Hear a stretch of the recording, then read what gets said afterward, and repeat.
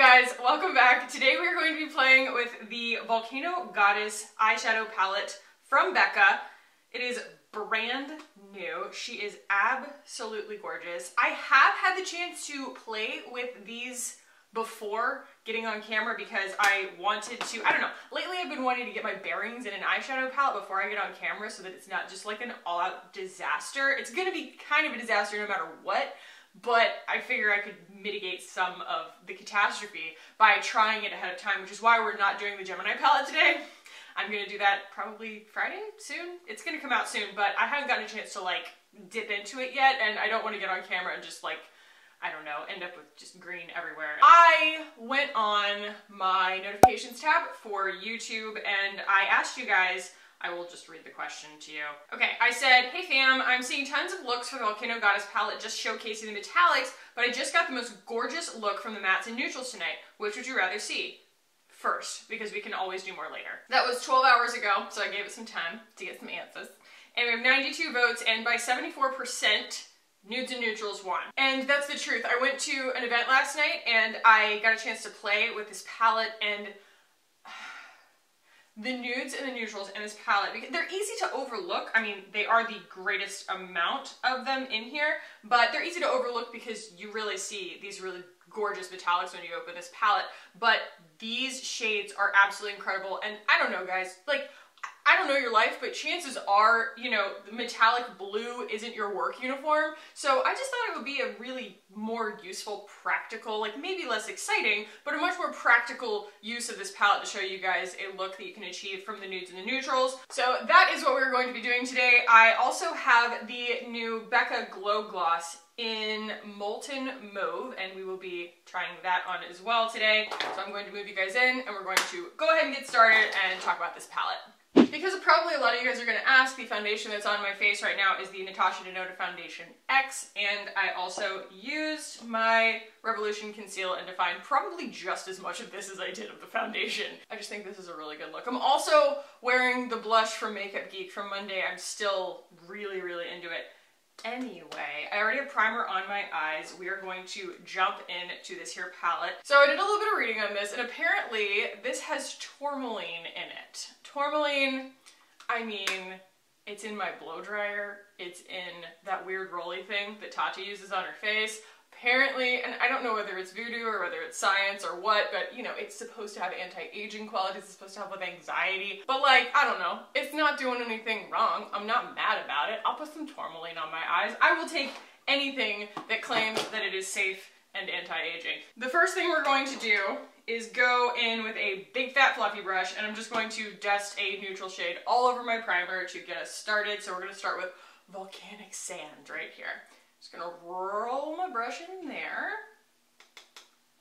and get to getting on my eyeballs. So if I could describe my experience using this palette for the first time last night, it would be that if you guys have watched my channel before, you know how obsessed I am with this one shade in the Urban Decay Born to Run palette. It's called Smog, and it's this perfect neutral taupe shimmer shade that I can build an entire smoky eye around, and I'm just absolutely like over the moon about it. It is like they took that shade and created 9 shades that just kind of riffed on it. I mean, obviously, maybe not these so much, but they're very neutral, I guess is my point. Like, these are super basic neutral shades that once they go on the eye, they look so creamy. As I was putting it on last night, like every time I put another color on, I was like, I look awesome. Like, that's the best feeling ever.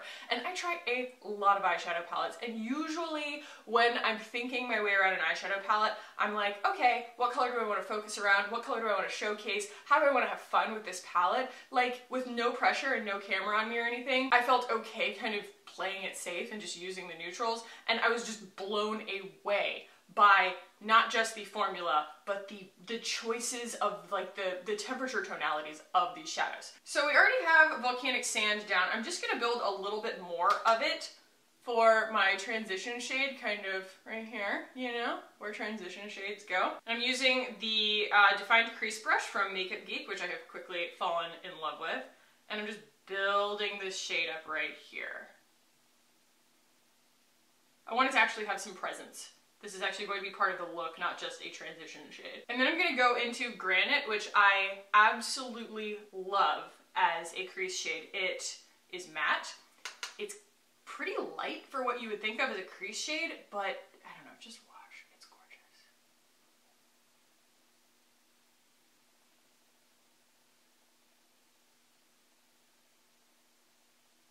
I should speak to the formula here. This is, I think that the reason that I got so just carried away last night using this and obsessing about it was because these shades just blend so easily. And honestly, I wouldn't expect anything less because I have always loved their highlighter formula so much. Their highlighter formula has this really great quality to it where you can use it as just like a cheek top highlight, or, you know, highlight the high points of your face, but you can also use it all over your face. I mean, if that's what you're into. But I mean, for a long time, my routine involved putting a BECCA powder all over my entire face because it adds this like luminescence that looks more like real skin. So when I was using full coverage foundations and stuff, because I had such bad acne, I would then hit it with like the BECCA Champagne Pop all over my face, because once I hit it with a finishing spray, it looked more like real skin after I had so much coverage on my face. So, I mean, the formula on their highlighters is just, I mean, it's legendary. Look at these colors, you guys. I'm having trouble making decisions now. I do think that haze is the direction that I want to go in now, right here. This shade is just unfreaking believably gorgeous. It is just that perfect neutral pinky taupe.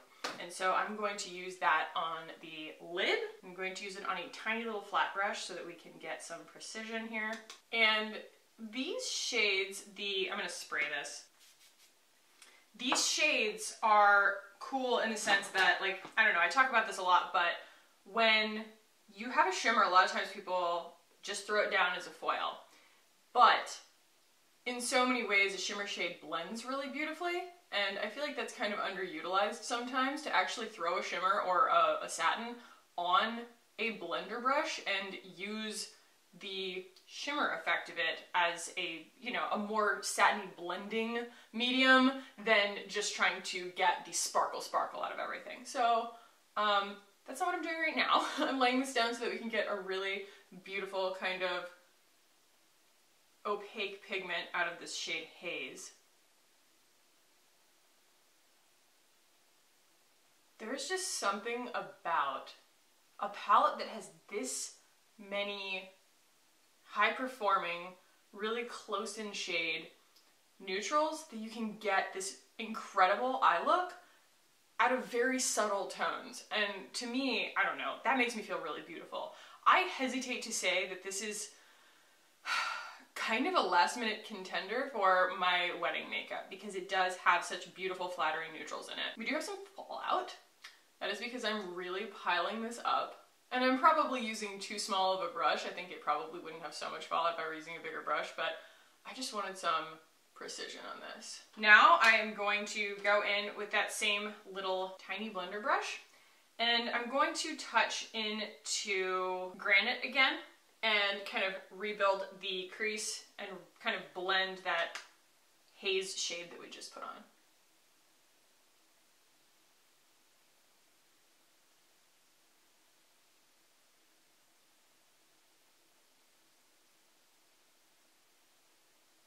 I want to go in with Red Rock right here. It's a little bit more pink. I'm going to use that just kind of on the outside of the lid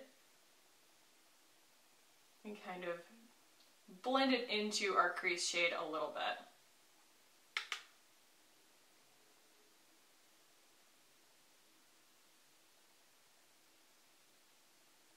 It's just very soft. Everything about it just lends itself to a really soft, blended eye look.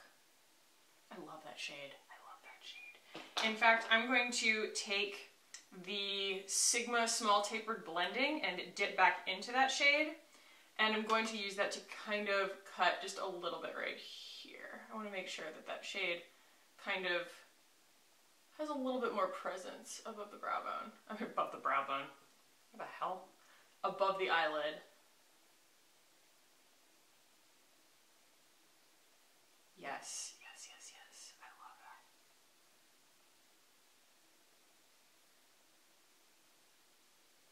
tell me whether you would rather me do a first impressions and like you get my shock and awe in real time, or whether you would rather get probably a better eye look out of it, but me, you know, already know how I feel about the palette. I feel like that's kind of the trade-off. Okay, I'm gonna take a flat brush, I'm gonna clean it, because it's still got pumpkin spice all over it. All right, I'm going to dip that in Cloud.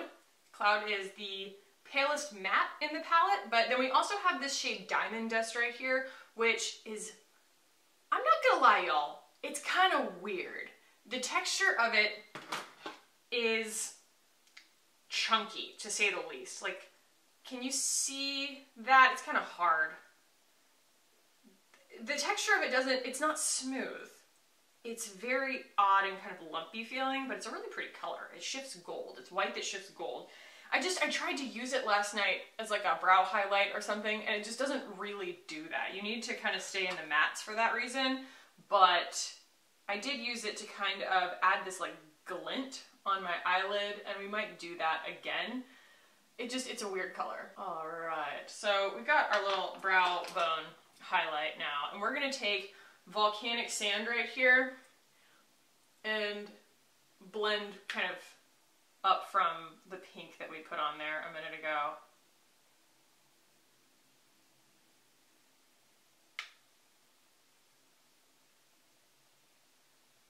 I have seen this palette used on deep skin tones. I do feel like it does well on not just my pale skin. And even the lightest shade in the palette is not super duper light. It's not like a stark, cool white. I feel like most skin tones could find something to like about this palette. And I'm going to take Cloud right here, and I'm actually going to start by putting that kind of all over the lid. Not all over the lid.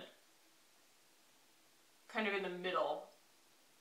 The middle and inside. Not the inner corner. I'm doing a terrible job, but you see where I'm putting it.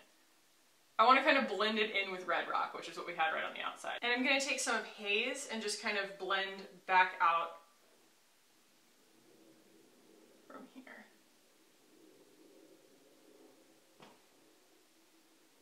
And what we end up with is just kind of a light eyelid, gently gradienting up in the crease, and it gives me this kind of like 90s vibe. I am going to take a little bit of Diamond Dust and do what I did yesterday and just kind of put it like against the lash line.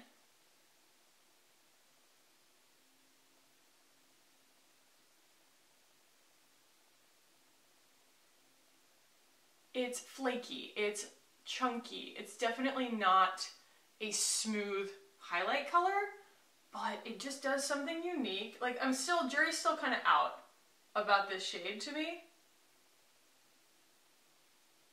but I like can't resist either. Just a little tiny bit of shimmer.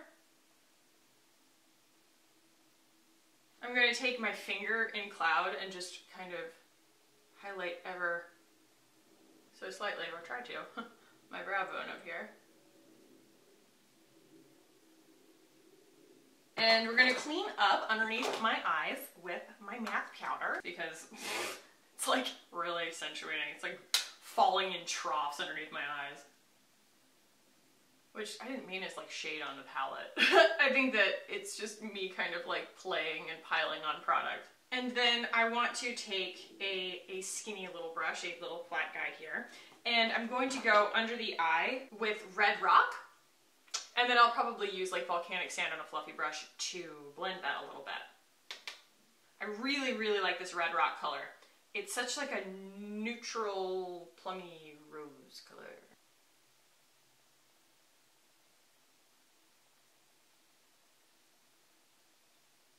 And it's actually really interesting to see how that plays as a wash up here with a fluffy brush. That's what we put up there as Red Rock. And then to really like pack it on with a little flat brush, like the color difference that you can get. And then I'm going to take this tiny little fluffy brush again, and I'm going to go into volcanic sand, the kind of tan color right here, and just kind of blend under the eye. I feel like we kind of lost a little bit of the foiliness there, so I'm going to go put just a little bit more of Red Rock right in the center. There we go. And then I'm going to take a flat brush and just kind of clean up on the inner corner right here with our lightest shade Cloud.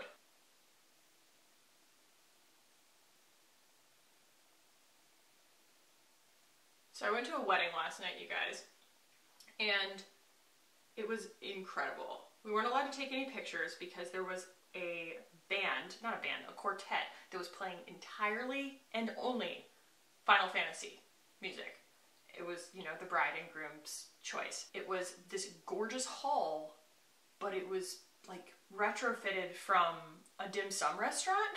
And so we ate amazing, like authentic Chinese food, and it was absolutely incredible. And instead of there being a bartender, we had really high-end like liquor on a giant Lazy Susan, which came to be known as a Lazy Boozin', in the middle of the table with like mixers for like, it was one of the weirdest weddings I've ever been to, and we were just there for the reception, but it was amazing. It was the best. And so that was what I wore a similar eye look to last night. I'm gonna put a little bit more diamond dust on the lid and just see what happens.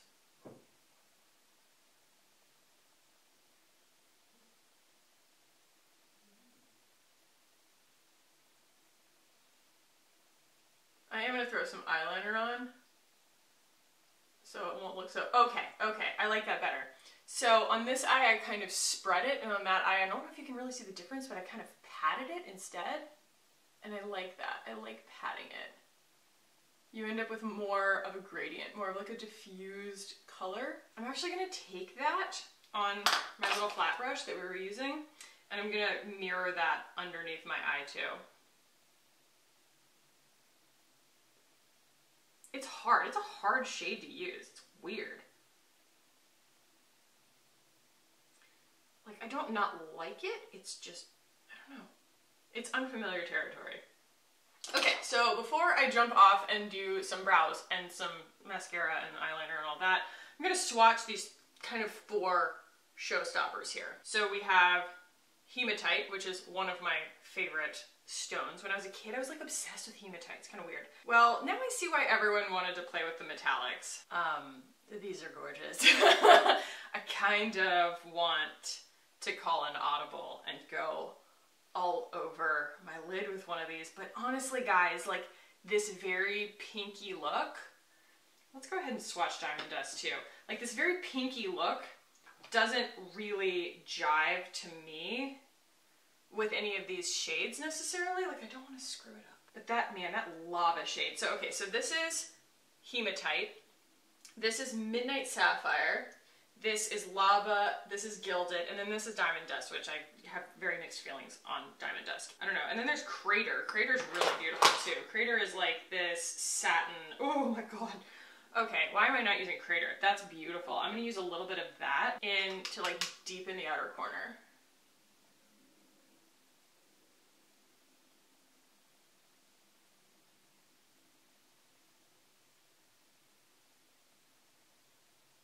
And TBH, when I did this last night, I totally got carried away again. And so I can't even, I figured I would actually simplify what I did last night, but it's not what ended up happening at all, so. I'm gonna take a little bit of Granite, which is like the matte version of that shade, and just kind of pull.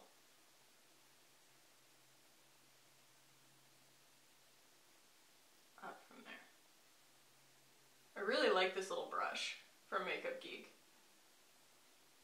I'm gonna order like a lot of new brushes and just kind of see what sticks. So if I've demonstrated anything here today, it's that you can just keep piling these shades on and stuff just kind of keeps getting deeper and more dimensional. So I'm not gonna say this is like the easiest or simplest look that I've put together, but you could just concentrate on like 2 shades in this palette and get a perfectly wearable, beautiful, everyday eye look. And I think that that's kind of the selling point here. I got carried away because there are so many beautiful neutrals in here, and honestly, I think you could just, like, you could get hundreds of looks out of just that. And then these, yes, they are the scene-stealing shades in here, and yes, I do want to, at some point, try, you know, just throwing one of these all over my lid and then building from there, but that is really what I'm seeing everywhere right now. So though you are not going to be at a shortage of those kinds of tutorials just because I don't choose to do one. So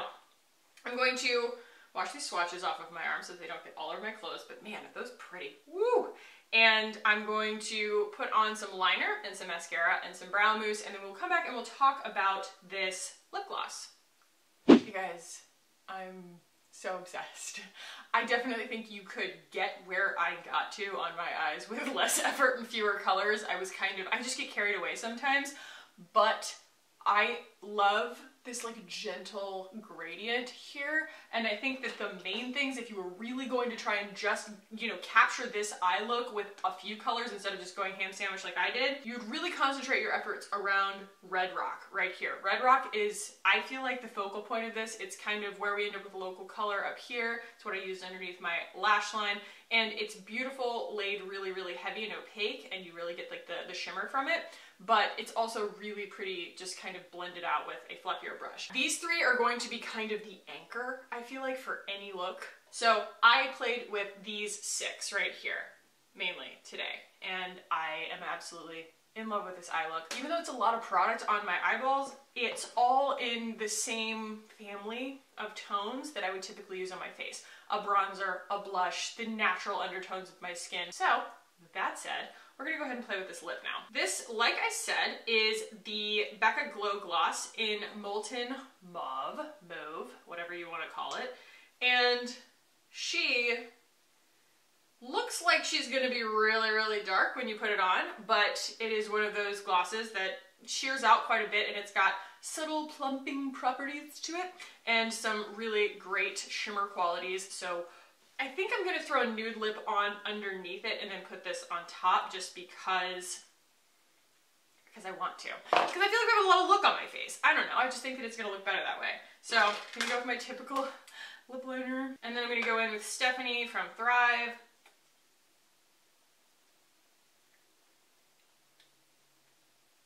Use code KAKI for 15% off.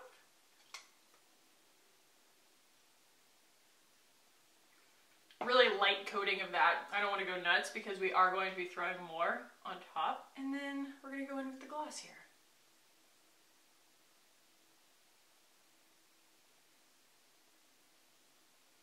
It smells really minty.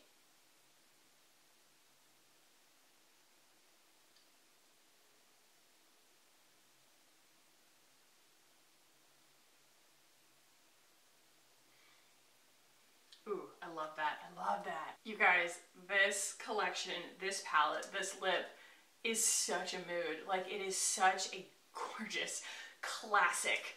Just, I can't believe how like beautifully enhanced I feel. I don't feel like I'm wearing a ton of makeup because I don't feel like this is this crazy high contrast. People are gonna go, oh wow, that's a lot of makeup kind of look. It's more like a, wow, like she looks snatched kind of look, and I love that. I mean, I think it goes without saying that we all are more comfortable, probably.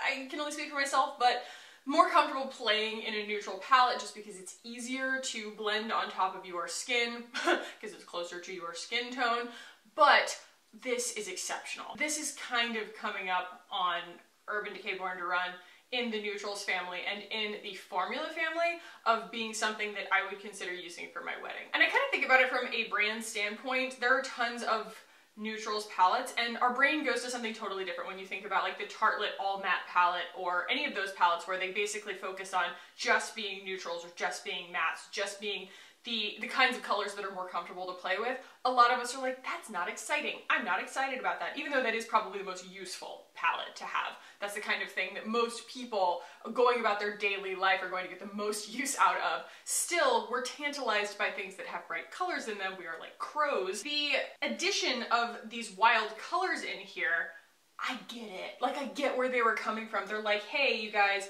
this is a standalone palette right here, but I'm not sure people would be that into it. Let's add one more row of something exciting, and people have, we just kind of all of a sudden include a whole new group of people who are going to give a crap about this palette because it's got these really unique shades in it. So I think it's hard to necessarily like sell these kinds of shades and say like, no, I know you've played with neutrals before, but these are different. Like, these are new neutrals.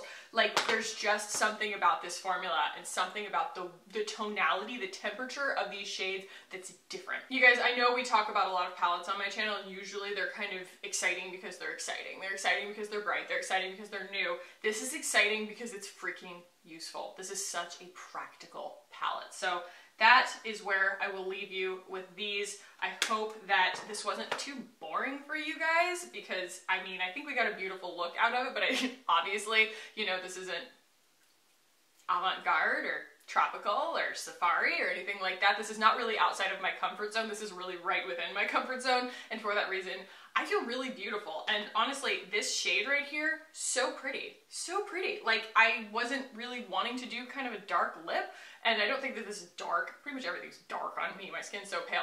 But I think that this is one of those very universally, I mean, this is, again, very neutral. Very, very neutral. So it's so universally flattering, especially as a gloss. It's just a wash of color on top of anything that you want to use it on, even if it's just bare lips. So if you guys enjoyed this, I hope you did. Give it a thumbs up. If you want to keep hanging out with me on this channel, guys, hit the button down below and subscribe. I would love it if you did. Make sure you check out down below. I have discount codes for a lot of the stuff that I use. I will list everything that I used, but also, you know, make sure that you kind of get your money off, get your bargain where you need it. I love you guys so much. Thank you for watching, and I will see you in the next one. Bye.